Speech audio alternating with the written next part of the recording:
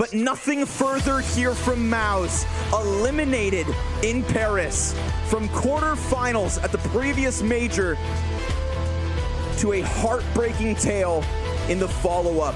50% of those playoff teams in Rio now eliminated as Mouz have taken an early bow. Yeah, and Shuhei winning versus his old team, continuing forward, even though he will continuously be in elimination, actually win a series here at this major.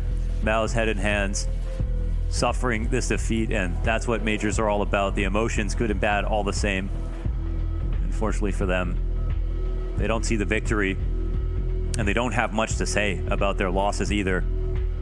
It wasn't very close, so there'll be a lot of thinking to do. With victory comes defeat, with glory comes heartbreak, and I think there's going to be that extra level of respect from the Mouz NXT players. They know that Shuhei represents them